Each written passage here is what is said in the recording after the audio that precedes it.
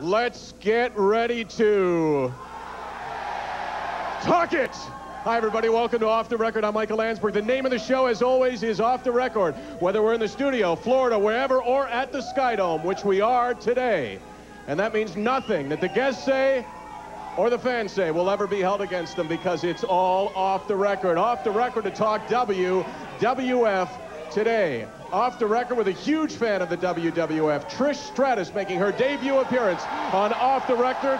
Fitness model, you know her from the cover of Muscle magazine. Also today, on Off the Record, he was on in the fall, 11-year veteran of the Canadian Football League. His name is Glen Kulka, but Glen, you broke your leg, you tore up your knee. We're sorry to hear that, but it was a guy half your size, Jackal. What's the deal? I'll be back, that's all I gotta say. I tell you what, I've been told 3 times by doctors, twice I could never play football again, broke my back. They were right. Came back and played that year. Came back and played that year. My best years have always been here in Toronto with the Argos. You got it, brothers. Right on. And also on the show today, you know him from once before, Stone Cold Steve Austin. How are you, Stone Cold? Give me no hell yeah, and that's the bottom line, because Stone Cold said so. Also on the show today, and we can't get a shot of him, you'll just hear his voice though. He's up in the rafters. He may come down, he may not. Shawn Michaels, how are you, man? How are you? What was that? I didn't quite hear that. I said I'm pretty good. How the hell are you? The Heartbreak Kid, Shawn Michaels, is here. Suck it! All right. So as you can see, we are going to have a lot of fun, and we are going to talk about wrestling. And I want to ask the 3 of you your impressions of WWF. And I want to ask you questions about who is the toughest, the best, and the baddest. First of all, the toughest SOB, who is it? It goes to SCU, Stone Cold. Glenn? Well, you know, everybody wants me to say Stone Cold. Everybody thinks I'm going to say Stone Cold. And as far as active wrestlers are concerned, Stone Cold has got it. But that's only until the Kulkster gets back in action. Let me tell you that. Right, and a lot of us know the toughest people that we know who have both ears pierced. Hello, I don't think so. And Jason Sensation, who's the toughest guy around? I'd have to go with Mick Foley. Mankind, and I know, I agree. Hell in the Cell Part 2. Awesome. I agree. You're right, you're wrong, you're wrong. All right. Next up, best with the microphone. Second to you, Michael. Oh, go on, stop. How about Vince McMahon? Vince McMahon. Yeah. I'm usually not a bandwagon jumper, but I'll tell you what, Steve Stone Cold Austin has got it going on with the microphone. I'll give him that. Jason? Me, Jason Sensation, I'd say, is the best on the microphone. Or the King, or the King. The King, maybe. The King. Jerry the King Lawler. I say Road Dogg, Jesse James from DX. Oh, you didn't know? Your ass better call somebody.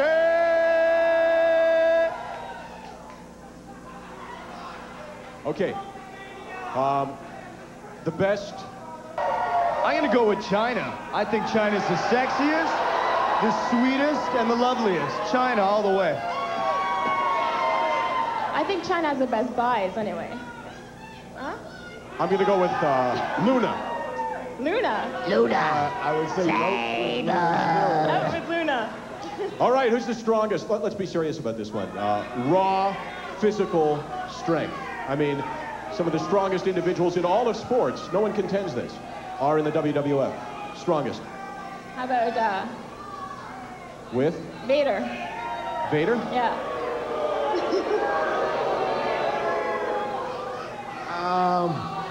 I don't know.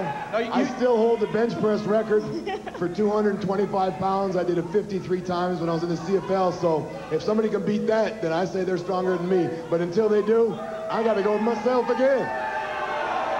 Well, I wasn't aware of that information. I might change. I'm going to go with Dr. Death Steve Williams.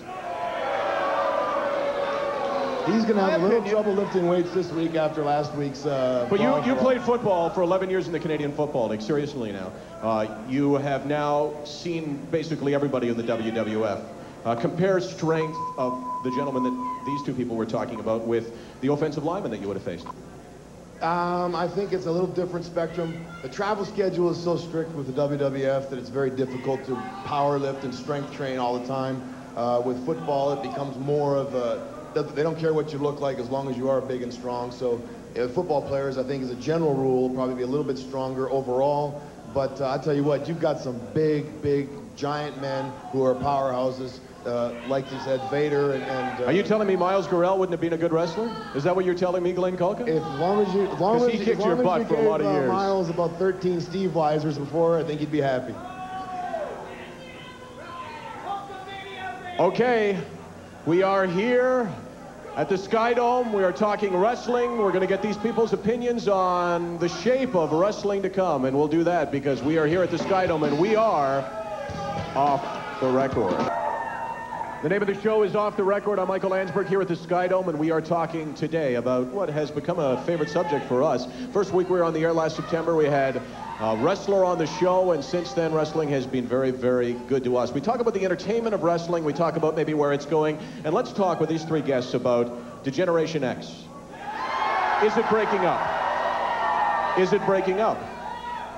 I don't think it's broken up, no. I mean, I think it's strong, and I think it's doing very well. And I mean, I think Hunter Helmsley's done a great job in the absence of Shawn Michaels of stepping up and taking Generation X to new levels.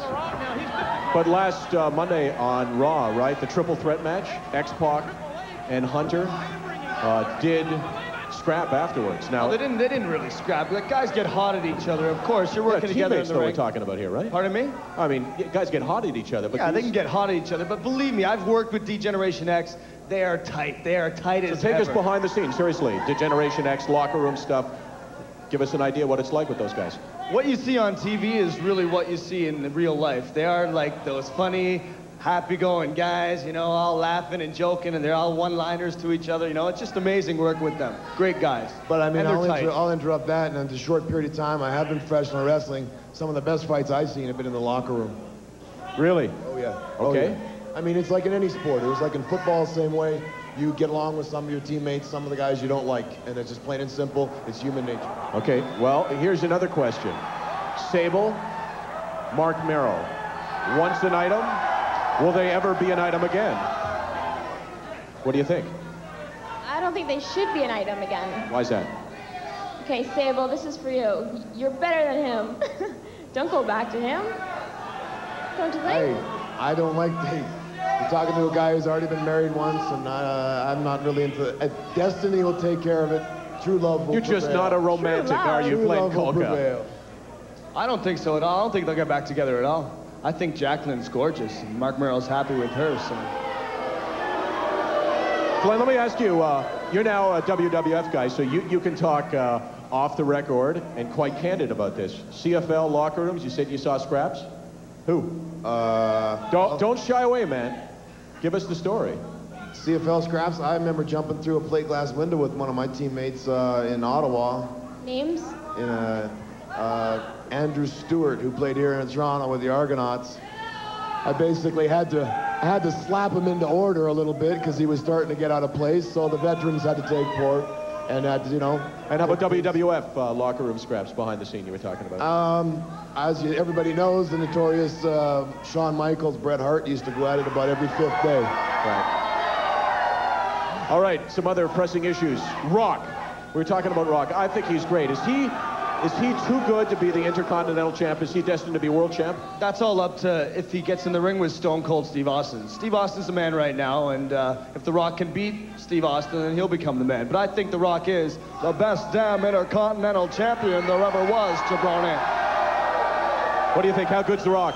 The Rock is somebody who they gave something to, I think, a little quicker than he anticipated. Didn't handle it as well as he should have. And now I give him credit for bouncing back, and now he does everything just spectacular. I I think he's going to stay about there. I don't know. Stone Cold's a big challenge, and I don't know if he's got it. I get the feeling you're a Stone Cold fan, aren't you? A little. A little bit. How about Terry Funk? Let's talk about him as an athlete, as a performer. 54 years of age, and still, I think wrestling, the way wrestling was meant to be, a guy who will put out for the audience and do whatever it takes to entertain and to win. Terry Funk. Well, I mean, it was like, he does everything with the same kind of zealous I played football with. I used to say to myself, as long as I can go home, look in the mirror, and know that I gave everything that I had, whether we won or lost, I still had some preservation myself. I felt good about myself. He does the same thing. He does it for the fans. He's going to do whatever it takes to please the fans, and that's what this business is all about. I don't think there's anybody in the dressing room that is more respected than Terry Funk for what he's done for this business and what he continues to do for this business. I think Terry Funk is one of the greatest wrestlers alive today. A living legend. Yeah, he really is. And a lot of sports, unfortunately, don't have living legends. They retire. But a guy like Funk has hung in there, not doing what a lot of baseball players do, and that is embarrass themselves as their skills erode, but a guy who still impresses the audience. Well, and I think without Terry Funk, you wouldn't have had a Nick Foley. Nick Foley, that was his idol, and throughout as he grew up, and emulated himself after him. So, I mean, I think he's done wonders for the business. Okay, I know you follow it closely. Kane and Undertaker. They in cahoots? What do you think? That's a tough one. You know, blood runs thicker than water, right? So, yeah, I think there's a possibility. I think they're both their own men, and they both do whatever the hell they want to do. I can agree with him. I don't really think they're in cahoots right now, but, you know, I guess we'll find out. There's always a little twist here and there. We'll find out about that sometime in the future. I'm sorry? I said there's always a little twist here and there. There's always a little twist here and there. And we'll talk about the twists in this sport and the commitment that these athletes have to make. Glen Kulka coming off a very serious injury. Shawn Michaels, a couple of herniated discs in his neck. And you know all about Stone Cold Steve Austin. The commitment that it takes to wrestle in the WWF when Off the Record returns. Record, and we are talking wrestling today, and we're trying to talk about it in somewhat of a serious light, because while it is clearly entertainment, it is also a sport that calls and commands incredible commitment from its athletes. Mick Foley, we were talking about him before. The things that he has done are staggering, what he has put his body through. And recently, can you tell me about exactly what he put his body through? Well, what nobody noticed in that match in the Hell in the Cell 2, when he went through that cage, that chair smashed into his face, and when everybody thought there were boogers hanging out of his nose, those were his teeth. Went up through his mouth and through his nose. I watched them pick the thumbtacks out of his back. That man goes through everything. He is the hardcore legend, Mick Foley. So, yeah, just to add to that, I think it's what people don't understand neither is the fact that Nick Foley wrestled in Japan and other places before he came to WWF, and that's where it is very extreme. If you want to see extreme wrestling, you go to watch Japanese wrestling, especially back in the past. That was serious, hardcore wrestling. But you played professional football, and you were down in the pits, which is allegedly the toughest place to be. How do you compare the toughness that you see in the pits, in the CFL, with what you see in the ring 200 nights a year in the WWF? Well, I mean, the two sports are apples and oranges. The preparation for the two sports is very, very similar. They like you more aesthetically pleasing with the wrestling. You have to be obviously appealing as far as how you look. But in football, it's just to be as big and strong as you possibly can. But as far as the wear and tear, I mean, I broke my leg, tore my posterior cruciate and my anterior cruciate in a match in Regina. And I put 11 years of football and never even had to use crutches before. So I can tell you, there is a lot of damage done. There's broken necks every year. There's broken vertebrae, as Sean with his back. And don't you think that's the expectation of the audience? The audience demands a better show all the time, and these guys are willing to give it to them at whatever price. Sure. Well, I mean, you have the injuries that you have in any other sport anyway. I mean, you're talking about conditioned people. They're conditioning specifically for the rigorous activities that they're going through. But may I say that there are more injuries in wrestling than in any other sport. Brawl for all. 3 weeks ago, they put on the boxing gloves, and there was a question whether it would take off or not. And then you had Bart Gunn and Steve Williams, Dr. Death, going at it, and it took off right there because a left hook to the head put Williams down, and all of a sudden, this kind of stuff, I think, is going to take off big time, because this is letting it all hang out. This is shooting matches in the ring. Well, this is what people don't understand, is that to get to the level of being in the WWF, you have to be a tough son of a bitch, whether you're Stone Cold or anybody. I mean, it's just the way it is. I mean, you can tell that now when they're doing a shoot boxing, when they're actually knocking people out, these guys are tough. Didn't you start out in that, though, way back when? Yeah, I started out in the So You Think You're Tough fights when I was young just to make money, and that was... like how young? 17 years old. And what was that? Just like you went in the ring and... Went in the ring, and it was just go at it as hard as you can. They had 6-ounce gloves on, and you went at it. And if you knocked the guy down, you had 5 seconds to still pummel him until submission. What do you think, Jason? You like this? I think it's unbelievable. It's dangerous, and I don't think I would ever step in there to do anything like that. And That's not a huge surprise. I mean, you're not stepping in the ring to do anything but talk, actually. let's face it. I think you and Kane should go at it. Yeah, you and I can bond on this. Here, I'll take you. I'll take you. Okay, I'll take you on any time, actually, Brawl for All. Jason Sensation. No, you know, I think Open wrestling, invitation. it's unique because it takes you into a fantasy realm, you know, with the sagas like continuing and whatnot. And I think when you bring in this realism, it's a little extreme in itself, the activity itself. But you know, I don't know if it's necessary. You know. Well, I mean, it's necessary in a sense that if the people like it, they're going to do it. If the people don't like it, they won't do it. That's plain and simple. And we should explain that Jason Sensation, a Canadian kid, right? Now big in the WWF, doing impersonations of all those guys. How were you discovered? Actually, to tell you the truth, Owen Hart discovered me. I was in a back room meeting wrestlers, and I started going nuts and doing impressions for Owen, and he's like, oh, that's really good, man. Why don't I take you in the back? You can meet some guys, shake their hands, and blah, blah, blah. And I hit off from there. So it's... But also, you when we had Vince McMahon on Off the Record, right? You Actually, came in. Yes, and... when I first, this was my first meeting with some of the people, but my first time meeting McMahon, where I got my first gig at WrestleMania, was at Off the Record when Vince McMahon did your show. Oh, so all of a sudden, it's the other guy, it's Owen Hart, right? Who found you and took you in the back room, he found which I don't me. want to hear about. But it had nothing to do with Off the Record. Is that what you're telling me? Absolutely. Off the Record was my first big hit. It was thanks to Off the Record of Vince McMahon. All right, we're going to take a break. And Glenn, you got a move you can show me? I've been showing them from the best. I'll choke you out in about 4 seconds, okay. brother. I'll choke you out. We'll do that. We'll take a break, but always we want to know what you all think about the show and what you at home think about the show. You can reach us via the email. You can fax us. Please, always let us know. Here's a sampling of what we got. Hey, Landsberg, I like your show. You always talk too much, though. Let the guests say a few words. You also need to get Undertaker on the show, and hopefully he tombstones you through the floor. That's not very much nice. You just took what I was going to do. I can't do that now. Gentleman X, Michael, I'm going to be at Skydome watching you make a fool of yourself like you do every day, except this time there will be 1,000 people watching, not just your mummy. Am I making a fool of myself?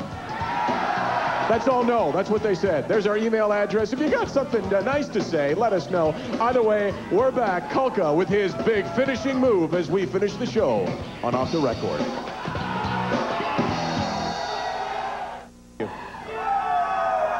I just recently, I shot my first cover came out from Muscle Mag International, so that's sort of catapulting me, which is good. So I just finished taping a martial arts show, and I'll be co-hosting the weight training segments.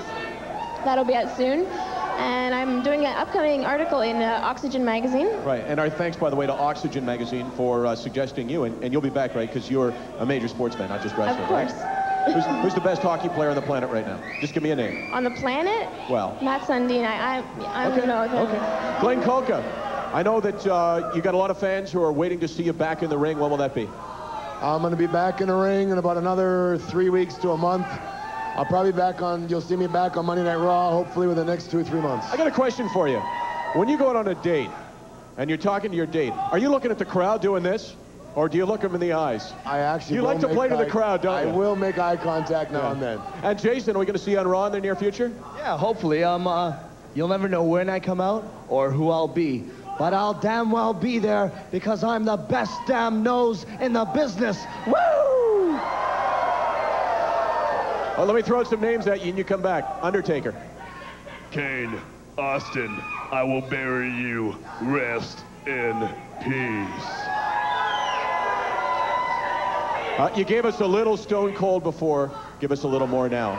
The bottom line is, Michael Landsberg, I know you got pissed off at me because I ripped your shirt off and showed how much of a toothpick you really are. But the bottom line is, if you want to try to shake my hand again, I'll shake it, son. And that's the bottom line, because Stone Cold said so. Okay, we got to take a wide shot for this one. Shake hands and make up. DTA, don't trust anybody, right? Who else? Who do you want to hear him do, Glenn? Well, we got to go. Who else we got coming out? We got Venus coming out, so why don't you try him? Hello, ladies. The Big Valboski. All right, Glenn, you got to show me a move. I've been shown some of the best moves in the business. What do you got?